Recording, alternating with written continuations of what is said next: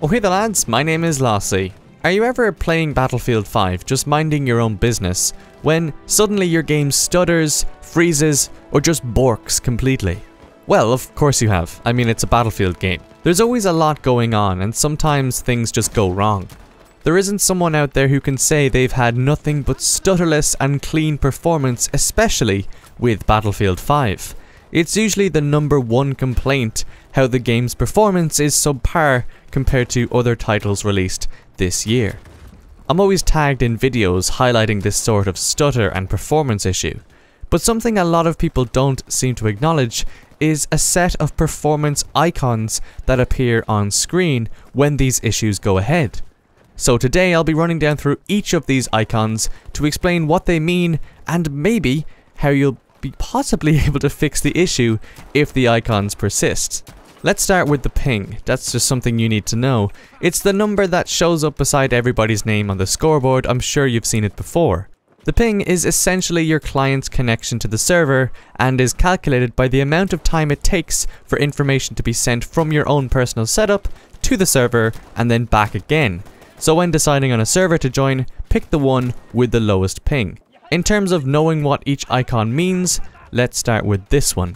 This icon represents server performance, so this is separate to you and your setup. If this icon flashes, it's something to do with the EA servers you're connected to.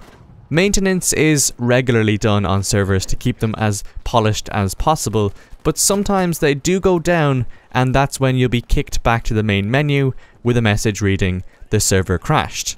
The next icon is this one. This warns you when you're experiencing what is called packet loss. A packet is a unit of data being sent to and from the server. Packet loss occurs if that data fails to reach its destination.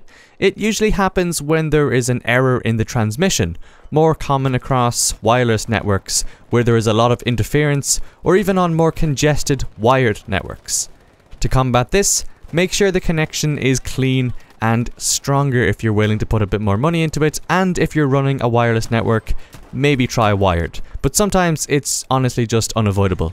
Latency is up next. This is essentially what we just talked about. It refers to the ping. This icon appears on screen when your latency gets too high. For Battlefield 5, I don't know the exact ping value, but it's usually around the 100 to 120 mark. The information being sent to the server is delayed, which results in a laggy experience in-game. Combat this by connecting to a server with lower ping. To follow on, we have the latency variation icon. This occurs when your latency bounces around up and down. It appears when you suffer ping spikes, usually something to do with a congested network again, or maybe it's because you're on a wireless network. Up next we have two hardware icons, and these apply to PC only. This icon refers to low frames per second. Battlefield 5 is a visually stunning game and needs a lot of power to drive the graphics. If you get this icon in-game, I'd suggest taking a look at your graphics card in your PC. It might be time for an upgrade. Otherwise, make sure you're running the latest drivers, and if nothing else, maybe just lower the quality in-game and see if that fixes the issue. And finally we have the refresh rate icon. This applies to the refresh rate of your monitor. Not the biggest deal in the world, but still handy to know. In an ideal setup, your FPS, your monitor refresh rate, and the refresh rate of the server are all synced. 60 FPS on a 60Hz server using a 60Hz monitor. I'm fairly sure on a PC the servers can reach 120Hz, so if you can match that with 120 FPS and a 120Hz monitor, your experience will be 10 times smoother. I'm not too sure if it goes up to 144Hz just yet, but maybe test it out. The icon appears though when something is out of sync. Make sure you're getting the most out of your setup.